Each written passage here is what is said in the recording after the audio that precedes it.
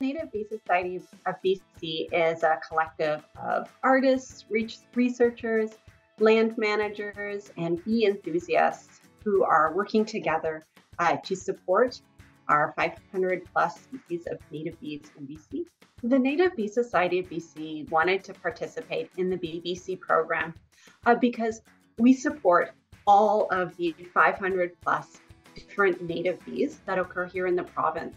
And we see that a lot of times when people are talking about supporting pollinators and pollinator health, there tends to be a focus on honeybees. And honeybees are very important, but we also wanted to raise the profile of some of these other native bees because they also contribute in very important ways to pollination.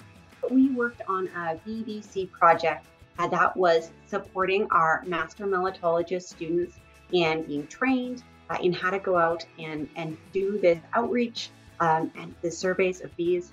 And then we took the information that they're learning about bees and their flora relationships, and we used that to create some forage resources. The main bee health issue that our project addressed was a lack of knowledge around the diversity of different bee species present in different parts of the province, a lack of knowledge about the flowers that those bees use.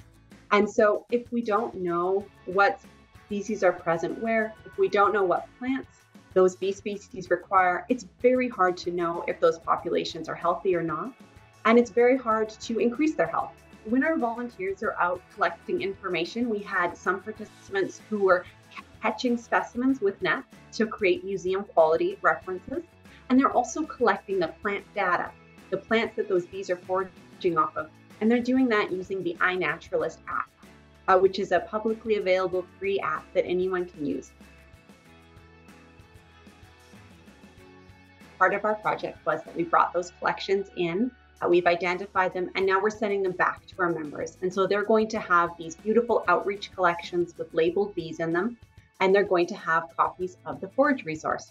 And so the plan is that over the next summer, and hopefully starting soon at some of our city Saturdays, those volunteers will be creating a network across the province of people that can go out and train the general public and also interact with people that are doing conservation and putting in plants for bees to ensure that they're using the species that are going to support the most diversity of bees. The biggest impact we've seen so far from the project has been in the increase in capacity and knowledge of these volunteers that are working with us. The bees that these volunteers looked at over the summer of 2022, we've been looking through them to see what they've all found. And they found over 90 different species of bees. They documented the plants that those bees were using. And we saw some really interesting things, even just in this first year of doing it.